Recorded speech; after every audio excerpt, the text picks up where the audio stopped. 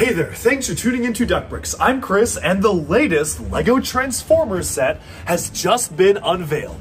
This is Transformers Bumblebee, and I actually was lucky enough to get an early look hands-on with the set and interview the designer Samuel Johnson over at LEGO HQ in Billund, Denmark last September. So I've been keeping this secret for a pretty long time.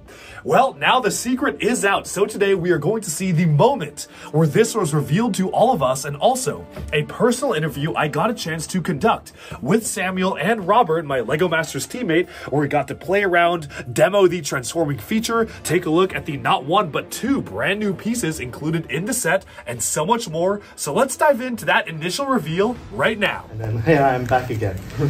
So I moved on to another project in Icons, which they said was not possible, and here I am today presenting it to you. So I hope you like it. So I'm just going to take the tablecloth off. Yeah, you're not going to get that excited because you may remember this guy from last year, right?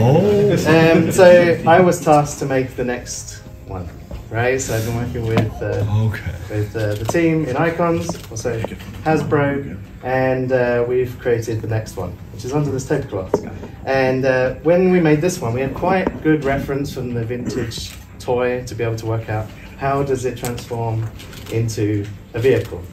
And for this one, the toy was considerably less helpful, which I have in my pocket here. It was this. So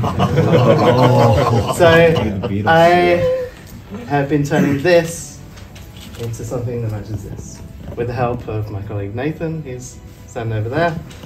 He's been doing the graphic work on this. I'm going to reveal it. You ready? Okay. This is Bumblebee. Black. There's a weapon and a brick separator, which is very important. So yeah, this is Bumblebee. I'm going to move Prime out of the way here. So this is Bumblebee. He's a yellow vehicle. He's not really. It's a passenger car, right? So yeah, so I'm just going to keep turning it around. So you can see it has some jazzy bumper stickers on the back. We keep turning it around, and then, if you want, I'll transform it. Yeah. So yeah, so this took me a year to design, and from scratch, trying to work out how to match the scale of Optimus, because that's very important. There shouldn't be the same height and all this kind of thing.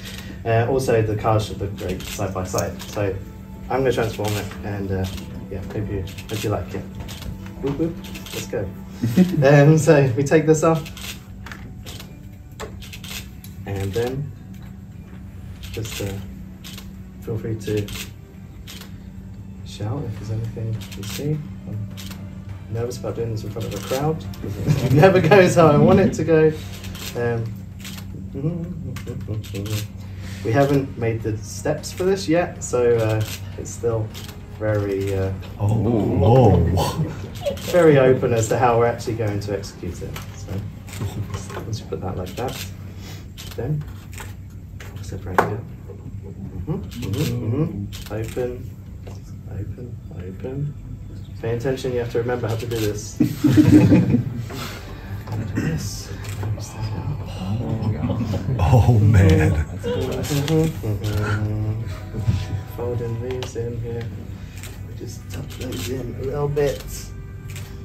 Right, I'm gonna just put that like that. Fold these little guys in. There's like 40 steps or something. So you have to, this is very important, put these down. And then we open this little flap. Transformers. And then just fold these little pieces out here. He's got real fingers. And fold this up. Yeah. So that's Bumblebee right there. It's like the shopping channel, right? But that's not all. Okay, so, so he's got this weapon that goes in his hand. It just clicks into his hand. And now he can post. I'm like shaking because I'm so nervous to present it. And then this piece that I took off before, Transformers don't have a piece you take off and then they're just off, right? So you fold this in half and this becomes like a B-wing jetpack type thing that you sit on the back. If I go a bit up, yeah. So he's got this detail on the back as well. Yeah. He has a couple of new elements as well, which you may be able to see, may not be able to see. We have this new arch piece, which we're using as the fenders on the car to give him that kind of more rounded, bubbly look to him. And there's also a piece which is hidden inside, which is, you remember the old AT-AT walkers from Star Wars? They have this ratchet joint. We actually made a kind of bow tie version of that, so it's a double-sided piece, so that thing can fold inside itself. And there's a bunch of new decorations. We have his face is decorated, which is actually the same piece we created for Optimus Prime's face, so it's now decorated. We're decorating all the little detail on here. This is very early prototype still, so these are the labels that you're seeing on here, but it will be decorated. Also the logo on the front. You'll also get the opportunity to have a blank one here, so that comes extra. There's also an extra logo, which you could put maybe on the foot, because it changes from episode to episode. It's not that consistent. And then it has some stickers that we're actually quite happy about. We have alternate number plates, so there's a Bumblebee 84 number plate, and also a Goldbug number plate if you want to change it. It has some bumper stickers, as I mentioned before, and the important plaque. Thank you, Sam.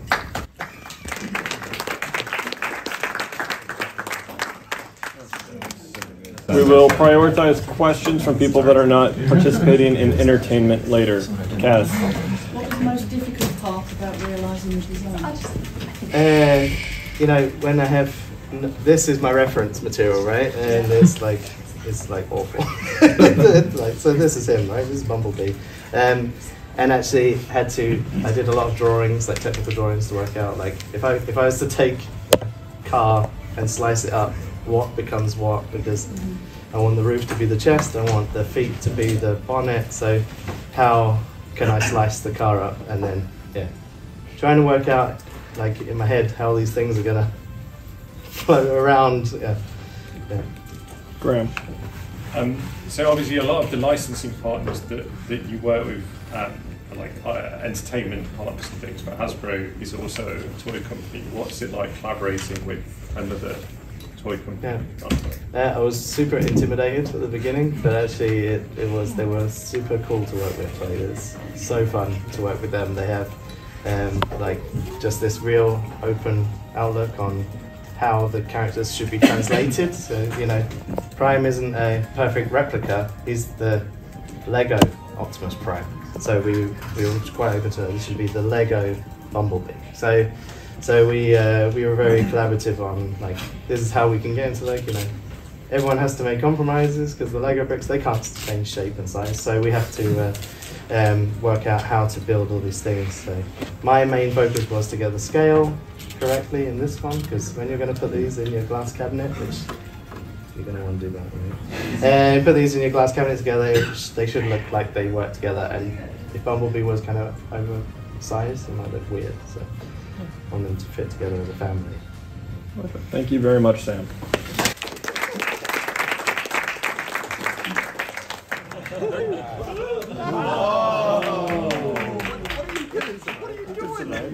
He can survive. He came away from Cybertron. This is easy. Okay. How are you guys finding it? Fun. Being in this country? I'm being thrown in a deep end, but that's fine. So, yeah. You're in the trenches of In the Lego trenches, now. yeah. you've met all the hardcore fans. Oh, yeah. Awesome. Oh my goodness. Well, this is The mechanics of this are insane. really exciting. Would you have stuff you want to talk about first before we get into like questions? Or Well, I can just tell you what I have on the table here. So, Sure. So we have the final set, Optimus Prime, of course. Then actually the two on the side here, these are the original prototypes that we made. Oh. So you know, my colleague Sven, who presented this morning, he made this car. And everyone was like, oh yeah, that could be a really great car for Bumblebee. Can we see the robot? And then he transformed it and the robot's not good, right? So then I made this robot and I was like, I'm gonna make it transform, and I gave up because it was really difficult. So between a few of us, we got together and yeah, just tried to hash it out and see like how you could get from A to B. Yeah. Very cool. The thing that I'm honestly most interested in with this is the this, part. Sure. because this is the new ratchet joint, I guess. Yes. What specifically led to the development of this as opposed to like another type of ratchet joint? Sure. So I did, whilst I was developing this, I kept like having, waking up in the middle of the night, doing drawings and stuff. You guys know how that is, right? Oh yeah. Like, you have ideas like weird times of day, Yeah. and then you have to draw it and try and work it out. So I'm trying to make this kind of chubby little car turn into a super heroic robot, and to do that, I thought, wouldn't it be cool if I could somehow extend the car out? And so I was trying to think of ways to make something fold inside itself. What might be the functionality? Because I don't want the roof to necessarily turn the other way. Yeah. I want the roof to still be the chest. So if the roof goes over, then it needs to rotate. So I drew this on a piece of paper and handed it to someone and said, I want this, and I want. And then I actually, to make it clearer, I just went and took two of the others and I cut them in half and I glued them together and said, I want this. And I can't remember how many holes it had, but then we were discussing like, how long should it be, what size should it be, and yeah. So this obviously has some crazy applications for future Lego mechs and sets. So. But it was designed for this. Yeah, so it's designed with this in mind, because we, when we made Optimus Prime, we made a special 1x2 brick that has the ratchet click in it.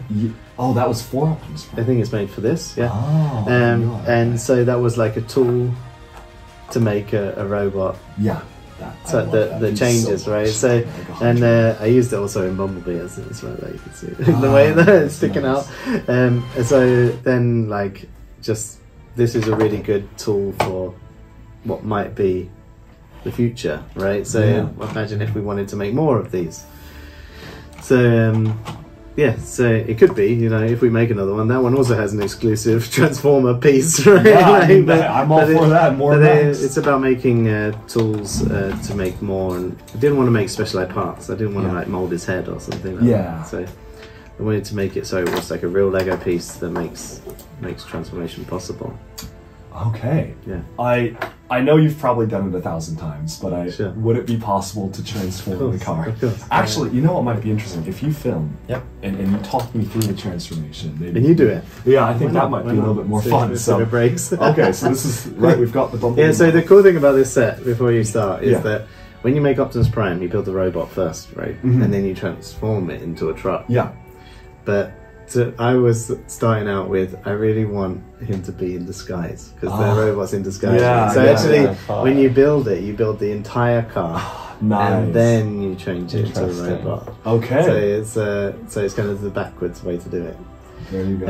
So the first what is the process? The first thing you need to do is you need to take the windscreen off. Right. So windscreen off, just like that. Okay. Yes, and that this is the Bumblebee like jetpack. Yeah. Right, So you can just put that to one side, nice. right?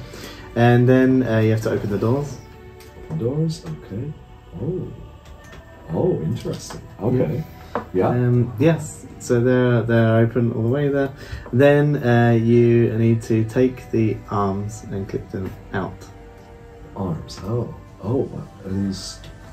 So you can kind of grab it by that yellow there. These things. Yeah, and it clicks out. Oh. Yeah. Oh. There we go. Oh, whoa. There's like there's a lot going on here. Okay. Right? Oh my goodness. And then you have to rotate those so the hands point down to the table. Okay. So like this. Oh, okay. Sure. Right. Yep. Then you can take this piece. Yep. And you move it to there. So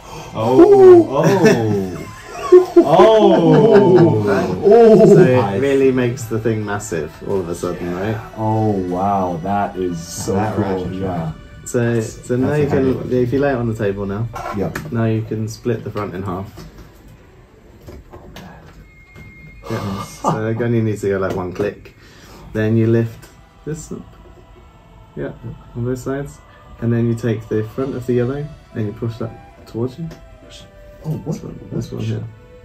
This one. Oh. And then Interesting. Yeah, and then this one stands up.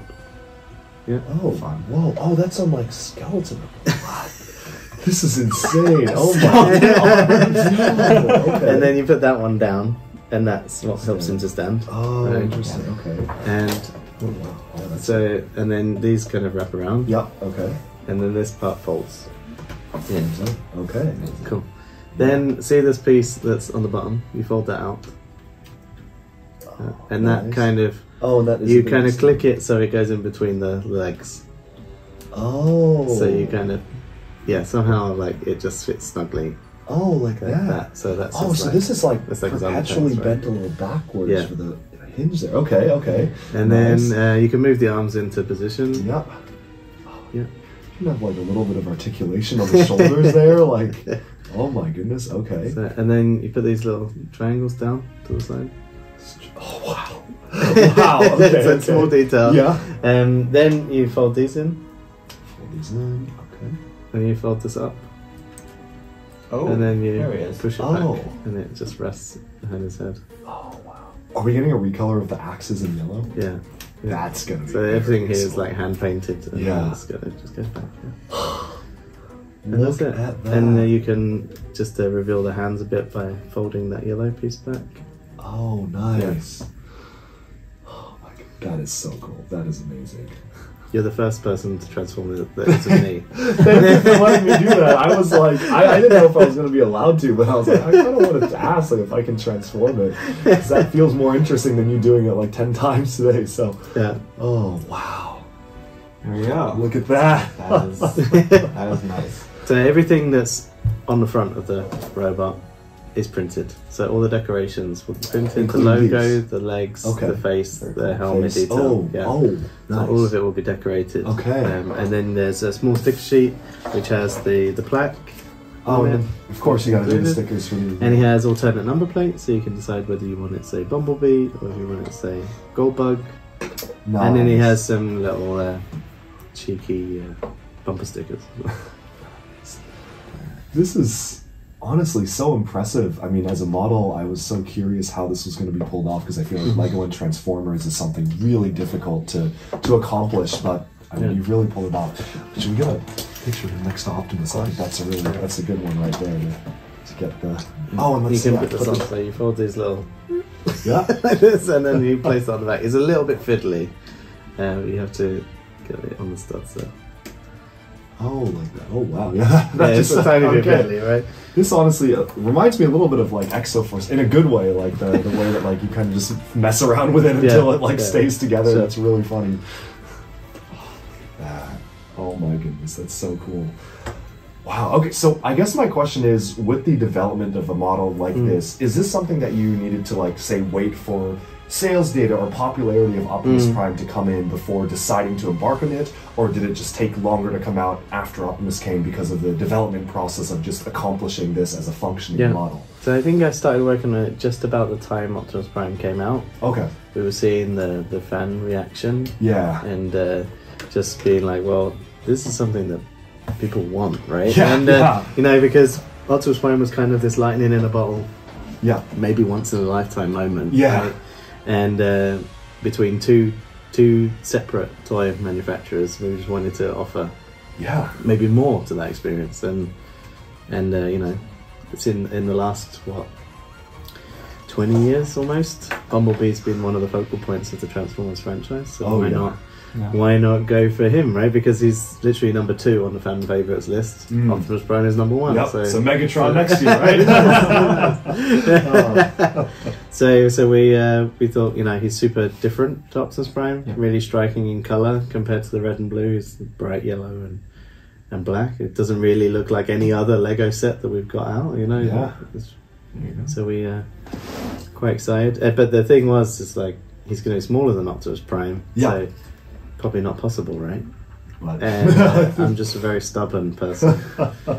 And I just believe that everything can be done. You just need the care and attention that it deserves. I really like that. Yeah. So, do you happen to know any details about the price point for this model, given that Yeah. it is smaller? Like, what is? He costs $89.99. Oh, Yeah. okay, all right, yeah. this Optimus is- Prime, I think, is $179. Yeah, that's really great. Yeah, this Yeah. is. So one thing I am curious about is obviously with these vehicle pieces, you would think that they would come in something like the Icons creator vehicles and whatnot.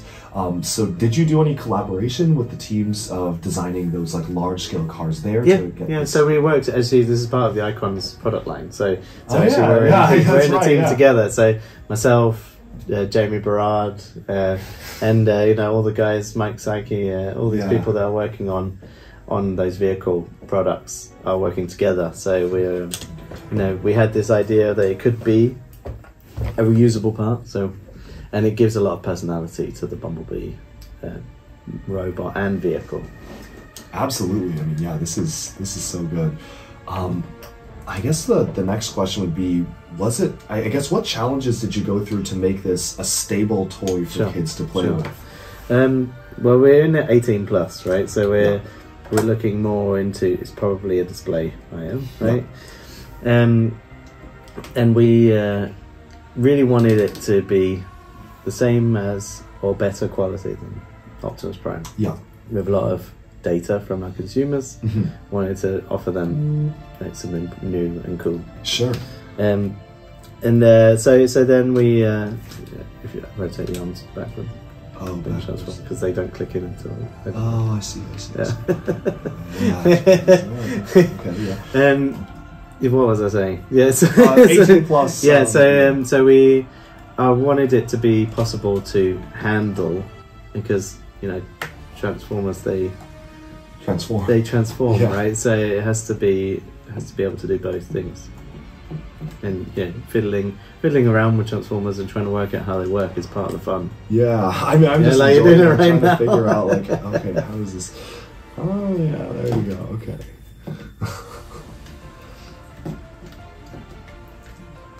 So how long? You said you started working on this in September when Optimus Prime just came out. That's a quick.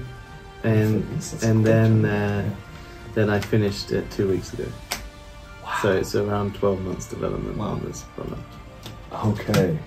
For something like this, I don't know, like, is there like, so what sort of like testing gets done? I'm just so curious about like how the standards are in terms of like making a model as complex as this and with as many moving pieces. How many iterations? Sorry, I'm trying to figure this out while I'm asking questions. Like, okay, that probably wasn't the best way to accomplish that closure, but I think we've got. There we go. Okay, there we go. Okay, I think I'm. Okay, something's clicking. Wow, that's impressive. Holy moly. Oh yeah, in the back. Squeeze it over. Oh, that was supposed to. Oh, okay. Yep, forgot about that. Nailed it. Hey, there we go. Try. First try. Yes. I got a time lapse of that. Look at this. Just trying to figure out how to. That's a good time. That's pretty cool. Yeah. So I guess I'm curious, like, for the standards and testing for something like this, I'm always very curious about how LEGO deems something appropriate for kids to be. Sorry, what is that? It's a new piece. You're the first person to notice it. Oh, it's a new tile.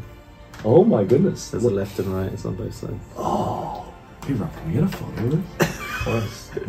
Look at that! I was like, hold on. I don't know when it comes out. I was like, that's not the piece that I'm thinking of. I don't know when it comes out, but it's I think Speed Champions. Oh, that makes sense. Yeah, I feel like Speed Champions would make something like that. Yeah. But yes, question was testing this for playing for kids, and I know you said you went under a lot of testing. I'm curious how that differs at all compared to, like, say, designing a normal LEGO set. Yeah. Are there extra considerations that need to be made? I know you mentioned it's for 18 plus for Icons, but I'm sure that a lot of kids will be definitely buying this and trying to put it together. Probably. So is that a factor? Like, do you even play test with kids if it's an 18 plus set? Or how does that work? We're not necessarily play testing with kids, but it goes through a lot of hands to try it out. Sure. So we have a heat test. I don't know if you've heard about heat testing. Yes. Which is like to test the kind of aging process of LEGO. If you were to leave it on the windowsill, in the window for say 10 years, and then go back to it and give it to your little brother or whatever, right? can it still function, or is there a spot that might be the weak point at that point? Right. So we are working on a lot of stuff like that. So I've heat tested this about 10 times. Oh, yeah. and it's still... Yeah, normally we would only do it once or twice. Yeah. And I did it around 10 times just because it, as soon as you change something, that affects, like, it's like a butterfly effect through the whole. That makes sense. It's cool to see color swaps of the 1x4, the curved piece there. I'm guessing. Is this going to be color swapped as well? No, it will stay in grey, that one. All right, yeah. all right. So, yeah. I did change, is a Z-shaped brick here? See this one? Oh, that's in yellow. Okay, I see. And these in black? Yeah. Yeah? Yeah. That's There's also a 1x2 plate with the Technic hole at the end. It's almost like 3. Yeah. Hole Is that this in here? Yeah. Let's see this one. Let's see that. This one in black. Oh, that's good. Oh, that's a good one. Yeah, that one in black. There's the sideways clicks in yellow. They're both new. I guess you really need to have that. In the 1x4 curvy plate there. So that's a lot of. So I guess Quite how do you? I guess you have to prioritize sort of the ones that are most obvious in the model. Whereas something like this, it might be. It could be like a vent, and it also looks good as the elbow.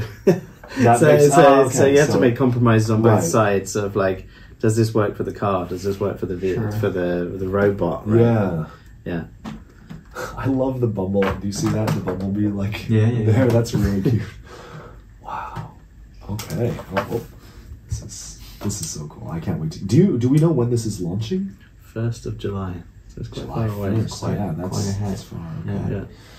I certainly hope it does well because I want to see more. I don't really know that much about Transformers, but I love Bionicle and Lego mechs and Lego buildable. I think what we also saw with Voltron back in those days, that people were just kind of had this curiosity of like, what is this and how does it work? Right? I don't know what a Voltron is. Yes. I don't know what a Transformer is, but how does this work? Right? Yeah. I mean, with Transformer, I mean, even with stuff like this, I think the most interesting thing is just seeing the functionality, right? And I remember when I was building Voltron, that was revolutionary for making, seriously, for making large-scale movable mechs. Like, that was the first time you did the whole, like, Technic, the gear thing. Yeah, like, different, with the ball joint friction and the gear at the same time. Yeah, that was really something special. And I'm really happy you brought prototypes. As prototypes, I'm so interested in prototypes. Like, it's so cool seeing like concept models, and that is the most interesting thing to me. So that is so cool. Wow. Oh my goodness, this is insane. Okay. There's all those fun detail that you can open up the boot. And you can see his face. That's so stupid. It just happened to be like that. Speaking out. Yeah. Oh man. Wow. I gotta try to transform it one more time. That's like the coolest thing. I feel like, because once I build my copy, I'll just be like, oh, I don't want to transform it again. Like, I'll just leave it be. Yeah, but now it's like, okay, you got the play model here. Like, why not? So what's your favorite thing about this model? I think just the weirdness of it, which I'm quite proud of.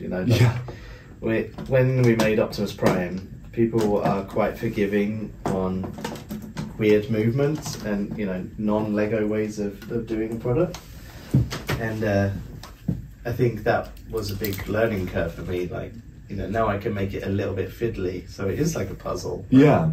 That you have to solve.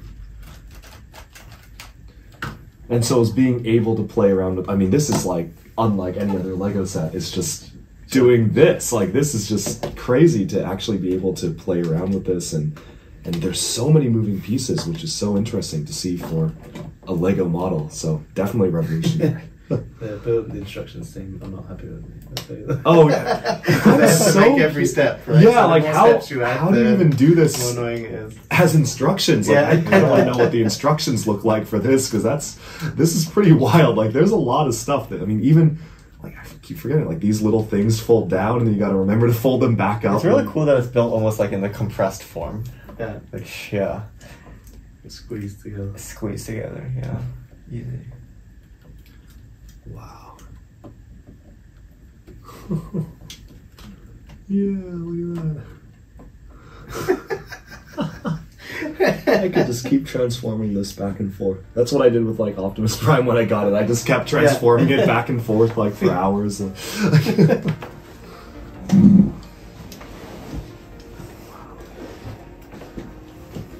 So is this is officially, this is Icons. Like this is, there's not a Transformers theme or anything, but. No, so this is still part of the Icons assortment. Interesting. Oh shoot, I'm so sorry. Oh wow, that is. It's really shit. That's something, yeah.